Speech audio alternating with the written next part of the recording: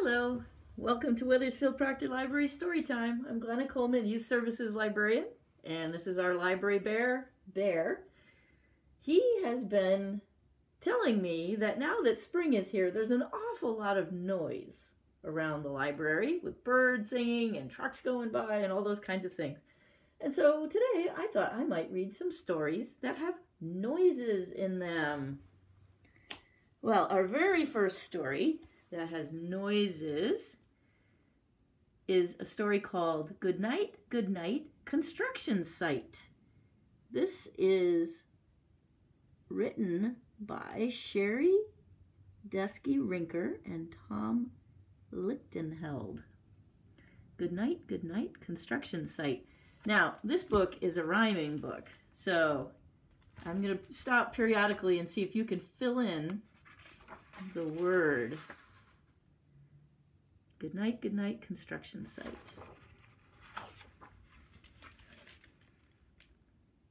Look at that. We have the moon going to sleep on that construction site. All those I-beams going up.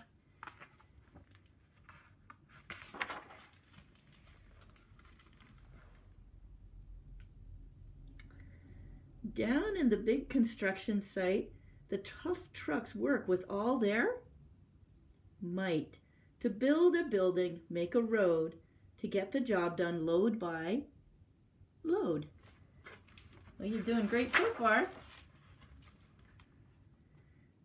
The sun has set, the work is done. It's time for trucks to end their fun. So one by one they'll go to bed to yawn and rest their sleepy heads. Then wake up to another day of rough and tough construction play.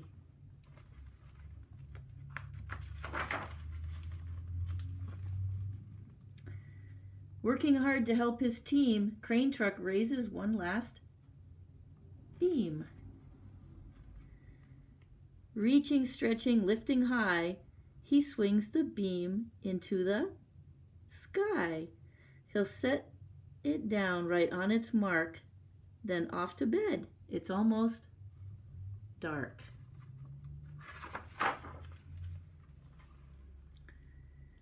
He slowly folds his boom back in, and then with one last sleepy grin, he tucks himself in nice and tight, then cuddles up and says goodnight. Shh, good night, crane truck, good night. Spinning, churning all day long, cement mixer sings his whirly song. Now yawn, he's weary and so dizzy from the fun that keeps him busy. With one last spin, he pours the load. He's ready now to leave the road.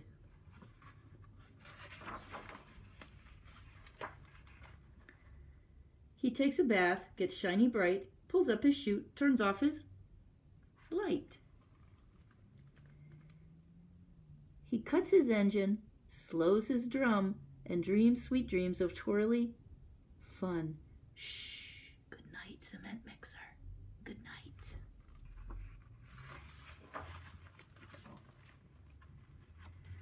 Dump truck loves to work and haul. He carries loads both big and small.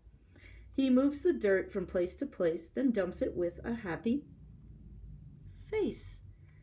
One final load spills on the heap. Crunch! Now dump truck's tired and wants to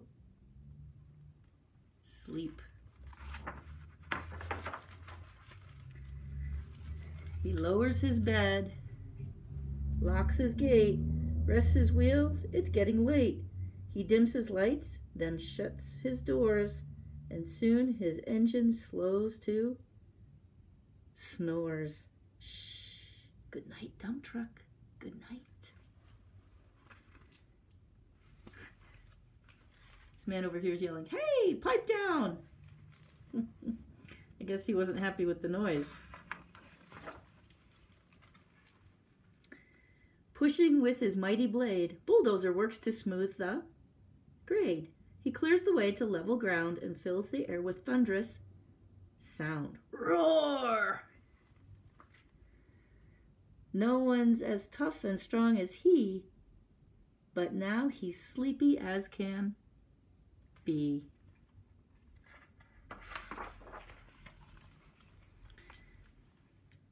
He puffs some smoke out of his stack, turns off his engine, stops its track. He curls into his soft dirt bed and dreams of busy days ahead. Shh, good night, bulldozer, good night.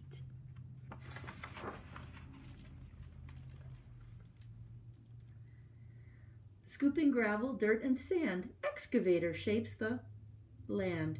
He digs and lifts throughout the day. Arr! But now it's time to end his play. A few more holes to dig, and soon he'll roll to bed beneath the moon.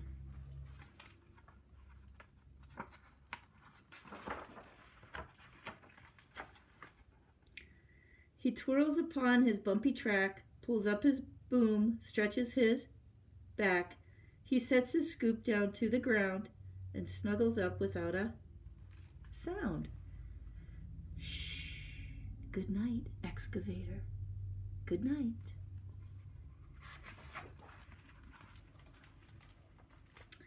These big trucks, so tough and loud, they work so hard, so rough and proud. Tomorrow is another day, another chance to work and play. Turn off your engines, stop your tracks, relax your wheels, your stacks and backs. No more lifting and puffing, team. It's time to rest your heads and dream.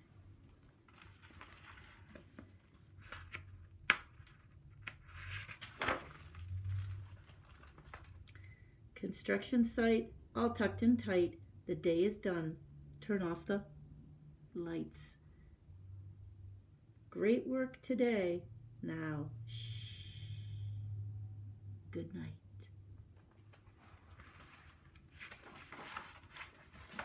All right. This book was Goodnight, Construction Site.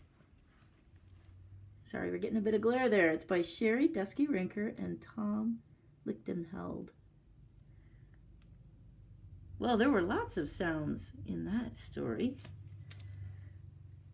Our next story is about no room for a sneeze. This is a folktale retold by Robyn Supraner, and it's illustrated by Irene Trivas. Now, this might not be so much about sound as about space for sound. No room for a sneeze.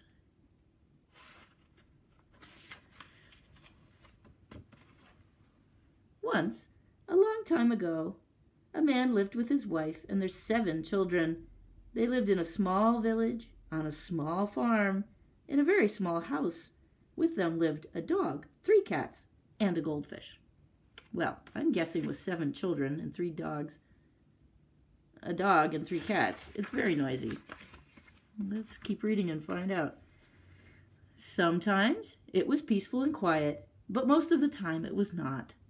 The dog chased the cats chased the goldfish, the children chased each other, and the man and his wife fussed and scolded from sunrise to sunset. At last, the unhappy couple complained to their friends. "You must go to the wise man," they said. "He alone can help you."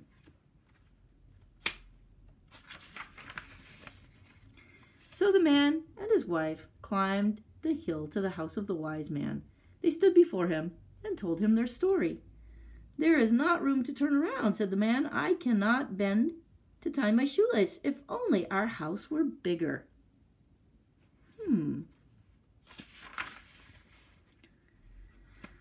"So much noise," said the woman. "Such yapping, such yammering. It's worse than a circus." The wise man closed his eyes. He listened. Then he asked one simple question. "Tell me, are there animals on your farm?" The man and his wife grew puzzled. They had not climbed the hill to speak of animals. But the woman said, "We have some hens and a rooster, and some ducks and a goose," said the man. The wise man clapped his hands. He tugged his beard. He tapped the side of his nose. Then he said, "Go home, my friends, and take the ducks and the goose and the hens and the rooster into your house to live with you." Oh my goodness, that sounds a little strange. I'm not quite sure about that advice. The man and his wife couldn't believe their ears, but they did as the wise man said. Now try to imagine the uproar. Chickens squawking, the rooster cock-a-doodling, ducks quacking, the goose honking, feathers flying, and don't forget the children. The noise, the clutter, night and day, day and night. Things were worse than ever. The woman sent her husband back to the wise man. Wow, if it were that noisy in the house, I would go myself, just for a break. "Dear wise man," he wept, "what can we do? Now the house is so crowded there's not room for a sneeze." The wise man looked at his fingers. He looked at his toes. "Tell me more about your farm," he said. "There's a mule to pull the wagon," said the man. "Aha!" said the wise man, jumping to his feet. "Go home and take your mule in the house to live with you." "Where?" cried the poor man. But the wise man waved his hand. He would say no more. "Are you crazy?" yelled the woman. When her husband led the mule into their house, she hurled a pink petunia at his head. "Husband, have you lost your wits?" "The wise man has spoken," replied her husband, and he went to get straw for the mule. The children rode the mule around the kitchen. They dressed it in their father's coat and in their mother's hat. The husband ran back to the wise man. "Help me," he cried. "My hair is falling out. My wife will not speak to me. Only a miracle can save us." "Do you have a cow?" asked the wise man. The poor man nodded. "Good," said the wise man. "Bring her into the house to live with you."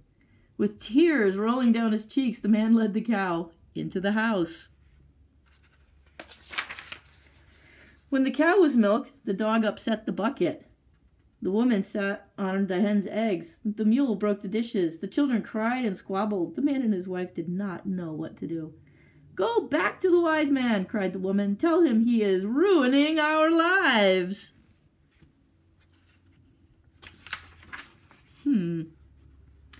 "You are ruining our lives," cried the husband. "You wouldn't believe what our house has become. The hens roost in my chair. The cow is eating the curtains. The noise, the smell. Do something." "There is a beggar in your village," said the wise man. "Invite him to come and live with you." Oh my goodness! When the man came home with the beggar, his wife almost fainted. When supper was served, the beggar ate it all. He would not sleep on the floor with the animals, but took the bed of the husband and his wife. The very next morning, the husband ran back to the wise man. He held out his hands. He tried to talk, but he could not. "Things are terrible," said the wise man. The poor man mumbled, "Yes." "You and your wife are miserable," said the wise man. "Yes," said the poor man. "Yes. I have found another home for the beggar," said the wise man. "Go home and tell him to leave." The man went home with the good news. His wife packed a lunch for the beggar. They waved as he went down the road. That night, the man and his wife slept in their own bed. How very good it felt. The next day, when the goose flew into the baby's cradle and wouldn't come out, the man left the house again. He stood before the wise man. "The time has come for the animals to return to the barn," said the wise man. "Go home now, my friend. Go in peace." The man took the mule back to the barn. The woman led the cow away. The children shooed the ducks and hens and goose. The rooster crowed and flapped up to the roof.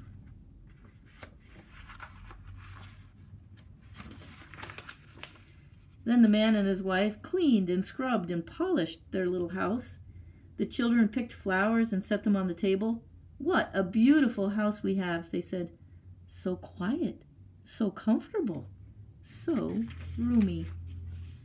Then happily they all sat down and had supper. Well, I guess maybe there was room for a sneeze in that house after all. No Room for a Sneeze was a folktale retold by Robyn Supraner and illustrated by Irene Trivas. Wow, that was quite a noisy story in the end. All right, we have one more story by John Burgerman, and it's called Splat. I wonder if you can guess what noise is going to be in this book. Splat, John Burgerman.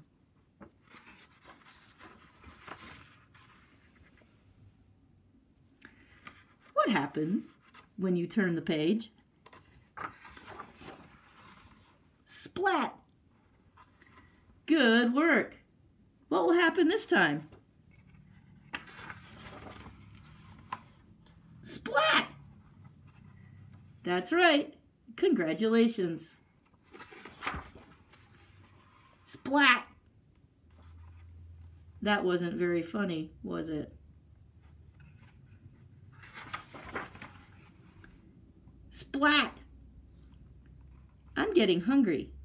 Are you?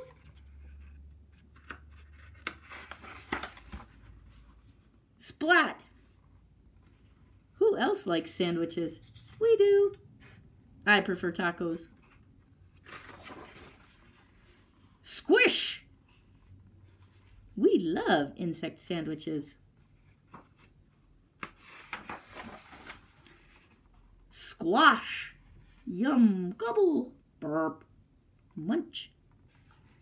What a mess. Splash. Oh, there's a fan. That doesn't seem like a very good idea. Whoosh.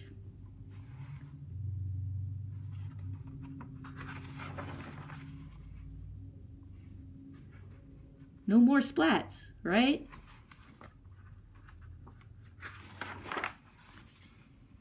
Right? We got everyone ice cream. Splat.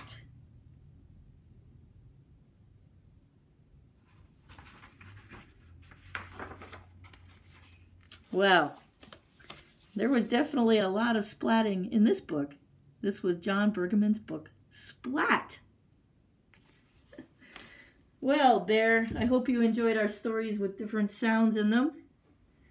This was Glenna Coleman, Youth Services Librarian at the Weathersfield Proctor Library. We hope you can join us again for story time. Till next time.